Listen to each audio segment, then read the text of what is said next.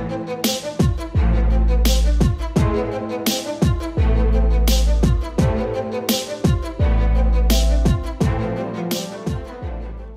this video I'm going to show you the leaf bone leaf net skimmer clip. You would just take this end and slide it onto your leaf rake. This end here will go on the pool ladder. And if you have very fine particles on your surface, you can also use a sand silt leaf rake. And the leaf bone is made in the USA.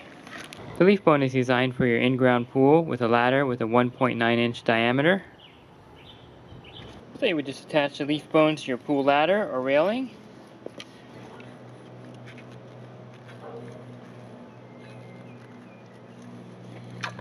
I'm going to move the leaf rake up a little bit. And this will allow your leaf rake to pick up leaves and debris as water passes by.